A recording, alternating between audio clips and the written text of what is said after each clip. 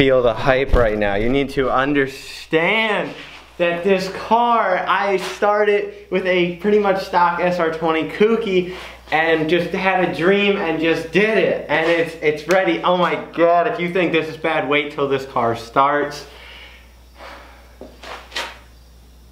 We did it. What is going on, guys? Good morning and welcome to the vlog. You know what I found out about the internet, man? That you can never make everyone happy. You know, some people are going to despise this intro right now. The fact that I just bit into this sandwich. Some people are going to hate that I'm getting iced coffee. And I just put it in the intro, you know. For the people that love the extra effort, for the people that smash the like button, for the people that stay till the end. So good, so good. Sorry. Seriously, I just want to give the biggest thanks to the people that give all the support to this channel. You know, it blows my mind that, you know, more than 50 people message me a day and write these paragraphs that honestly took time out of their day to say something positive about me or the channel. And it's just crazy. So this is gonna be a simple vlog day, guys. I really need to get a couple things done, but you guys know that the Kouki is ready to go. We're just waiting on the word from Kinetic. And yeah, so we're gonna go back, we're gonna check some things, inspect some things, and probably run like 2 wires. I know you guys don't wanna watch any more wiring, but we'll see what this day brings. So let's go back. Well, let me finish this sandwich real quick, and then we'll get to work on the Kouki. Oh man, oh yeah. So, as you guys know, like I said, this car was supposed to go to my friend's shop in Philadelphia. I don't really know what's going on. I guess he's too busy. It doesn't really matter. I just want this car done, like I said yesterday. So I found the new shop. They're going to do my intercooler pipe. I didn't really talk to him about wiring because I've gotten so far myself. I feel I can do the rest myself because I did everything. The only thing left is the engine harness, which I don't have to do a custom full harness. This harness worked before in the car that I got the motor from. So what I'm gonna do is basically strip down some of the harness to trace some wires to figure out things that it needs to run.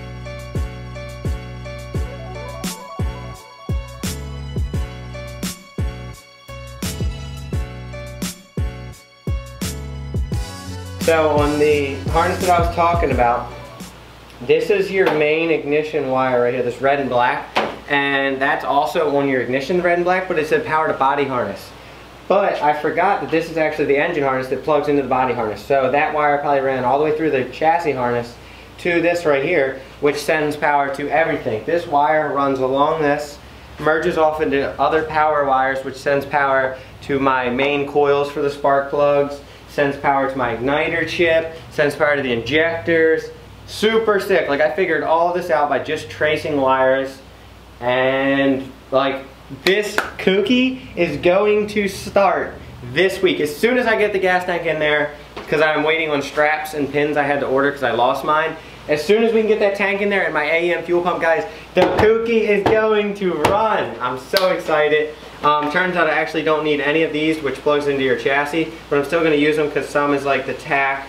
I think that's all I'm going to use actually. It's like the tachometer.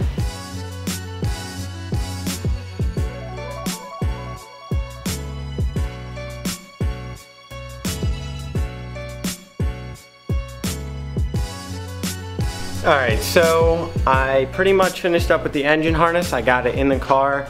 It actually turned out better than I thought it was going to. I didn't realize it was as long as it was once you unraveled it and then not extended it, but like a bunch of the Sr20 harnesses like looped and taped all together. I don't know if the guy before me did that or that's how it comes. Whatever. I ended up getting so much clutter out of the engine bay. That's just the wires that needed to be sent to the engine. I ended up putting the igniter chip and everything in the car, and it's gonna be awesome. I already have a mounting place for the igniter chip too, so super cool. All right, so here's my harness inside the car. As you can see, it was like all looped together, but that loop was like way out there in the engine bay, totally unnecessary. So as you can see, I got my igniter chip right here. There was these 2 little studs. I literally just tapped it with a rubber mallet on there. I hope I didn't damage the igniter chip. It really went on pretty easy, But if the car doesn't get spark, I probably damaged that and I'll have to get another one, but it does mount really good, really solid on there. I mean, I could pull it off, but like, it's definitely gonna hold in place. So that's all figured out. This wire right here is actually one of the plugs I need to send power to. So I'm trying to locate this plug. I'm just gonna send this back up into there and then have it go to the ignition for the power out, the red and black wire, which is supposed to be to power the body harness. And then the ECU plug right here, and this, I'm probably just gonna do the same thing, run it up here, have the ECU plugged in on a little plate right here, make sure it's not getting crazy vibrations from the firewall so we don't have any issues. And then this harness plug, if I use it, it'll be somewhere around right there too. So, yeah. I fucking love goldfish. Alright, so I've been pretty much bored out of my mind like all day today. I've been kind of just reading, honestly, about wiring for the ECU. I know I seem so confident in the beginning of this video, because I am, honestly. I'm just nervous because if I hook this ECU up and I flick power on and I fry my ECU, this car is going to be down for, honestly, could be over a month, maybe 2 months. I mean, a new ECU and a tune, that is expensive. So I've just been really nervous. But huge shout out to my friend Bradley Hackworth. I know his first name is Bradley. He owns a shop. He's really been helping me out over Messenger. I've never met him personally, but great dude, really helping me out with some stuff.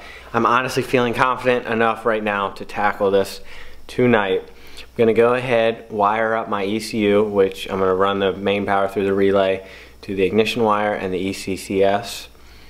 And I'm gonna record the first time when I flip the switch on, and the Apex Commander should power on, or whatever it's called, Power FC, it should power on, and my, I always forget what this thing is called.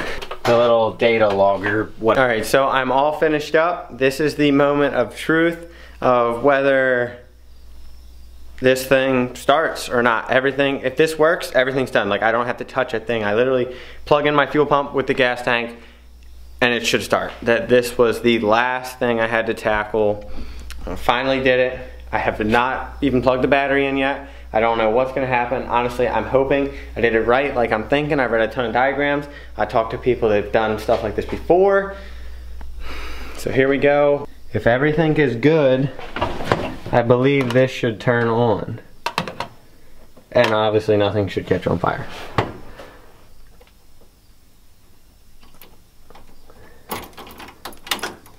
Oh my goodness.